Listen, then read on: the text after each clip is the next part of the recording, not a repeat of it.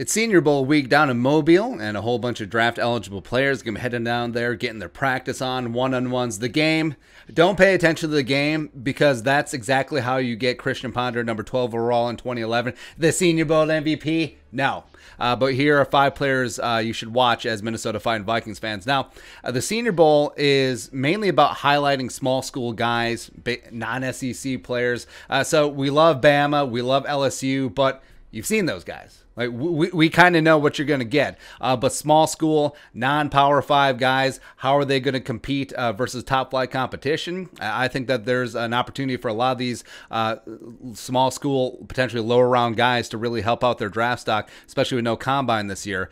So here are 5 in the mix, small school, under the radar dudes, sort of day 2, day 3. And don't be like, watch Devontae Smith.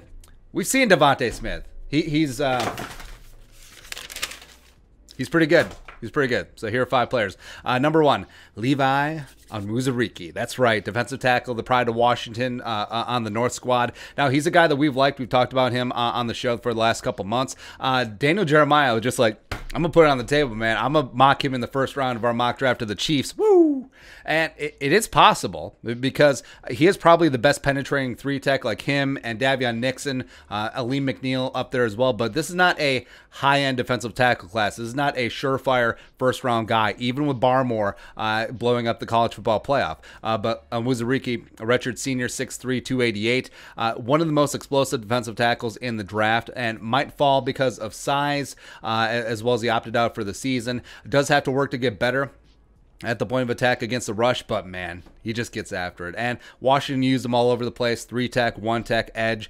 Probably just going to stick and pick at the 3-tech in the NFL. 31 pressures, 2 sacks in 2019, 82.5 PFF grade. Has that first step. He does have that quick first step, getting out of a stance, getting low, winning the leverage battle, and the Vikings do need that penetrator. It's important to see how he can hold up in the one-on-ones. Like, how's he going to... Can he at least get a stalemate against Deontay Brown, the mammoth all-world guard from Alabama? That'd be great to see. Next up, prospect number 2. Vikings fans should keep an eye on down at the Senior Bowl. Wayne ESKRIDGE, wide receiver, Western Michigan. Oh, So he's the worst kept secret of the draft. Like, he's a small school guy that everyone loves on the North squad. Big play D. Let's get that on. He's got that energy going. And again, it sucks because I think that he has a chance to really blow up in practice, in one-on-ones, against Power 5 cornerbacks, as well as in the game. 5'9", a $190, redshirt senior. Now, he reportedly ran a 4.3 340, and if he can do that at whatever, the combine pro days are going to be, damn. And also, if you watch the tape, that speed is legit. 33 catches, 768 yards receiving, 8 touchdowns receiving in only 6 games because of the truncated MACtion schedule. He also handed off kickoff duties this year, kickoff return duties this year at 27.5 average, plus took one to the house. Now, he's only returned 1 punt. Can he do that? I mean, returning punts is a specific skill, but I definitely try him out there. And he's more than just speed. Like, he can run a full route tree, sinks his hips really well, has really strong hands. And also, you can play more than just a slot. You see short receiver, all right, slot. Now, we got Jefferson, we got Dillon. He can play outside, he can play at the X, he can play at the Z. Tough kid, former cornerback for the Broncos. Plays with that chip. And he reminds me of Devin Duvernay from the draft last year. Was a mid-round pick out of Texas, went to the Ravens. I haven't really used him mainly as a kick return guy, but just as a shorter, tough, over-the-middle type guy. I mean, he can absolutely do that. And he does have legit speed. He's in the conversation with Jalen Waddle. And in terms of, like, a value, like, would you rather have Jalen Waddle top 10 or ESKRIDGE top 60? It becomes a debate. I think it legitimately will. I mean, hell, it could be top 40 by the time we're all said and done after the Senior Bowl. Next up, prospect 3 Vikings fans should keep an eye on at the Senior Bowl. TYREE GILLESPIE, safety from MIZZOU on the South squad. Now, yes, we said that we're looking at smaller school, blah, blah, blah guys. And MIZZOU is technically in the SEC, but it's certainly not a premier school. And also, safeties do tend to fly more under the radar unless you play at Bama or LSU or Clemson. So, yeah.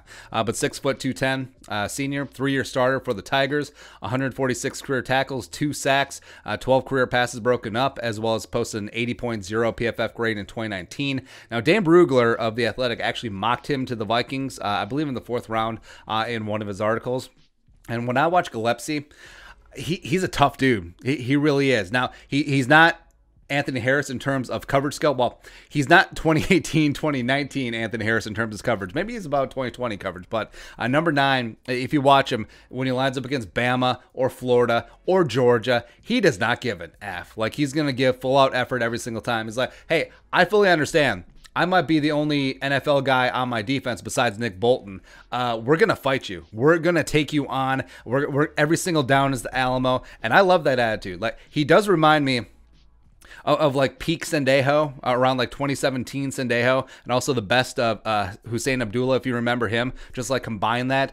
Could be in the 4th round mix about there for the Vikings. Next up, prospect number 4, Vikings fans should keep an eye on at the Senior Bowl. Carlos Basham Jr., edge rusher from Wake Forest, playing on the South squad.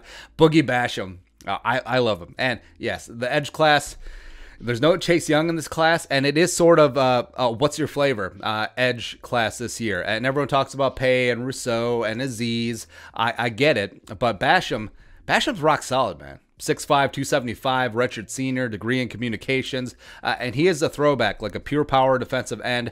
He's going to set the edge. He's going to be good against the run, and he'll just get after it. 2019 had 60 pressures, 10 sacks, 18 tackles for loss, and 86.7 PFF grade. Could have declared last year and probably would have been drafted potentially as a first-round pick. This year, truncated schedule, 6 games, 5 sacks, 4.5 tackles for loss, 25 pressures. Did have a combined 7 forced fumbles over the last 2 years, and he's not a twitchy edge. Like, he's not going to be bursting off the line like a Pay or an Aziz or even like a Jalen Phillips, but he's going to bring that power, man. Like we said, he can set the edge, as well as he might be the best bull rusher in this class. I legitimately think so, because he's already got the man-size strength. Could you call him like a poor man's Cam Jordan? Like, I could certainly see that. And he could be in the mix. I think 14 is a little bit too rich, but you do see him as potentially as a late first-round pick, maybe a high-end second-round pick in the top 40 somewhere. So the Vikings trade down and are still in the defensive and defensive line market. I think Basham would make a lot of sense. Well, mini problem is that he's probably best suited for the close side of the field, so left defensive end. And if they do want to move Danielle Hunter to the right defensive end like they did in 2018 when Everson had his thing, maybe, but it's a good problem to have. Lastly, prospect number 5, Vikings fans should keep an eye on at the Senior Bowl. DILLON, offensive tackle from North Dakota State University. Playing for the North Squad, Trey Lance's blindside protector, 6'6", 299. The pride of Becker, Minnesota, about half an hour northwest of the cities, headed up towards St. Cloud on I-94. If you're headed towards Alexandria Lakes, let's go. Now, he's got 3 things working against him. So, small school, check. No play in 2020 besides that 1 game against Central Arkansas. Check, although he did play great in that game. And also 3, it's tough to gauge the left tackle of a mobile quarterback because it's always a question of, is he good or is his production or lack of pressures and sacks allowed because of the offense, where it's got a lot of read option, a lot of RPOs, as well as a mobile quarterback who can really help out an offensive line. Is it that or is he good? Right? It's basically the Ronnie Stanley debate. Like, is he really worth $20 million a year? I don't know. But he's got size, he's got length, can certainly add a little bit of good strength as well. Plus, he gets after in the run game. Like NDSU, multi-time national champions. Yes, Trey Lance chucking the rock and not throwing interceptions, but, I mean, they run. They get after it. Go Bison. And also, he has the disposition of Alex Leatherwood. Like, he's feisty. I really do like the attitude. Also, only allowed 11 pressures and 0 sacks in 2019 and 349 pass blocking reps. So, I still think that even if he has a really good week down in Mobile, I still think that he'll be in the day 3 mix. Potentially, hell, maybe he works his way into the 4th round. It's possible. Or maybe he does have a Trey Pipkins type rise in 2019 when he's coming out of Sioux Falls, end up being a 3rd round pick to the Chargers. Not quite working out so far, but man. And yes, I know. Watch Deontay Brown, watch Alex Leatherwood, watch all those guys as well. But again, the Senior Bowl, it's big for the big school guys, sure. But the small school dudes can really make an impression, especially in practice, especially in one-on-ones against top-flight competition. Let's go get it done. But that's it. That's 5 names you guys should watch. What are some other ones that you guys like? Let us know in the comment section below. Subscribe for daily Vikings takes. Want to support that work? Post on the Venmo. But until next time, Skol, production value.